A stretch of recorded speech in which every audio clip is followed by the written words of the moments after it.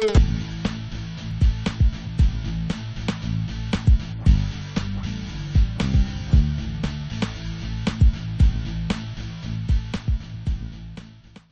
and welcome to episode 4 of This Week in Linux. Today is January 4th, 2010, and let's go ahead and get right into the news. As an update to the story on GIMP 2.7 having a single windowed mode, it seems that someone working on their Ubuntu PPA has packaged GIMP 2.7 for Ubuntu Jaunty, Karmic, and Lynx. That is versions 9.04, 9.10, and 10.04, which is yet to be released. It's actually still in the alpha stages. For more information on that, check my website, thisweekinlinux.com. I'll have a link to the story and to the PPA archive with the code on how to install it.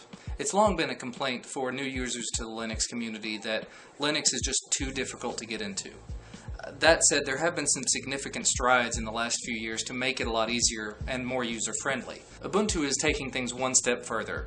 They're actually working on an Ubuntu beginner's manual. Yes, there have been books released on the subject before, but this is the first one that's actually going to be released with the distribution, and I believe they said they're going to put it on the desktop so that any new user can just open it up and get themselves familiar with Linux from the get-go.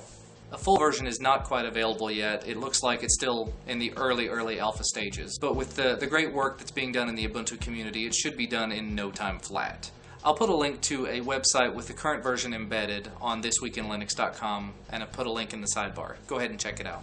It appears that a brand new media player is in the works for KDE, named Bangarang, which I assumed to be a throwback to the movie Hook with Robin Williams. This player is said to take all of your available audio and video content, put it in one central location, and make it have a clean, restrained interface so you can actually see your content and the GUI doesn't get in the way that much. Version 1.0 Beta 3 appears to be available pre-compiled for Mandriva and for OpenSUSE, but you can still grab the source from opendesktop.org and compile it yourself if you want to give it a shot. I'll put links on thisweekinlinux.com.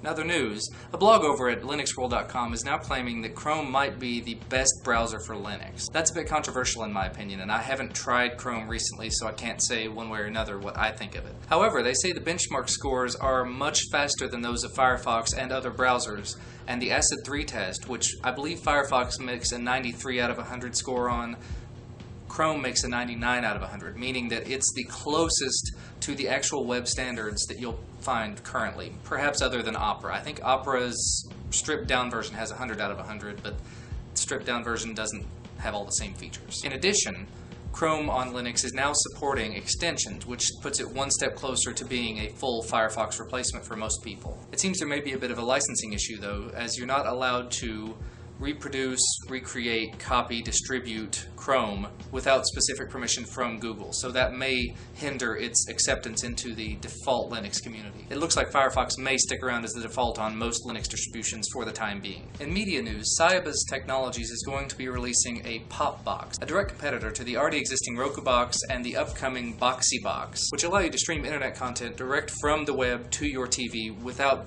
the need of a middleman. The device is said to be $129 when it releases, which is right at the midpoint price range, with the Roku being $99 and I believe the Boxy Box to be $200. All these internet television devices being under $200 makes it really difficult to avoid buying one of them. And finally, in software news, digiKam 1.0.0 has released before Christmas as an early Christmas present to the open source community. Included in this release are a new first run assistant, which helps you make sure all of your media is in the appropriate locations and is easily accessible to digiKam. A batch queue manager so that you can take multiple images and do the exact same thing to every one. So for example, if you wanted to crop all of your images down to 1024 by 768, rescale them, resize them, any sort of thing like that, if you wanted to do it to a bunch of images at once, you just drop them into this queue manager, tell it what you want it to do, and it'll take care of it. Also included is a liquid scaler, which means that you can select one area of the image and scale the rest of it to fit. So if you have a 4:3 image